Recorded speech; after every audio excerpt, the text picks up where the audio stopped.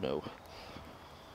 So when you're practicing, make sure you're doing perfect practice, meaning you're trying to not just hit the ball, but you're following through, you're doing everything you feel you would do in a game. With your drops, you want to get low, you want to follow through, you want to come up and under the ball.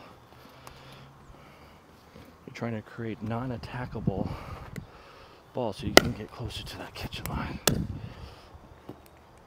That's all we're doing here. Try to get up to that line in a safe way. And we can't get up to that kitchen line in a safe way if we are not dropping our balls in a way that is preventing our opponents from hitting up.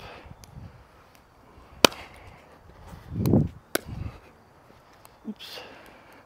And we're gonna make mistakes. So we're gonna move our pickling net over.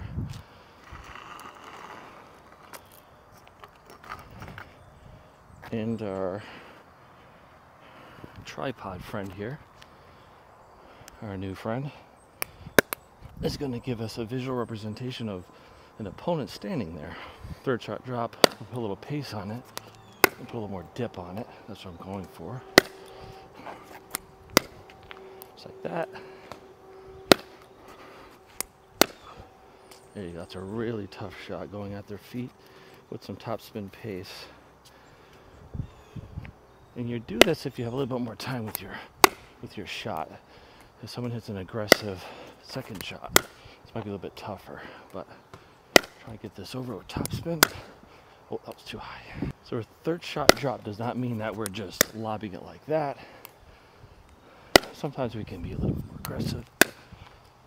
That was too much aggressive. And I just hit our friend. So more aggressive. Top spin, like that. Aggressive. There we go. What you want to do is your third shot, or fifth shot, whatever, is you want to get it, dip the ball at their feet so they're hitting up on the ball. Oop. That's all we're doing. Just get them to hit up on the ball.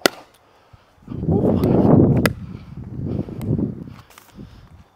If you have a rebounder or whatever, you're having a playing with a buddy, even try to hit all balls, even the balls that are exactly to you, because you're not going to get balls that are coming comfortably to you every time in the pickleball court.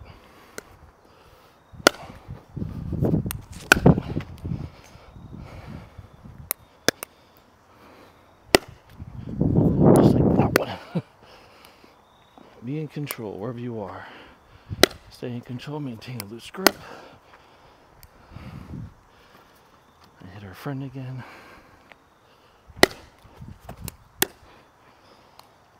If the ball's too low, or it's uncomfortable, and soften your grip up and hit a loftier shot. Try to maintain control no matter what the shot is back at you. Very important. Oh.